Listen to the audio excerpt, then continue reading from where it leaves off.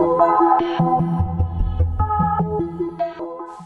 okay, so loads of people have been asking me about how I do my different coloured PCBs, and so I thought I'd update you on my last video and show you my new technique. It's loads faster and loads cleaner and loads cheaper too.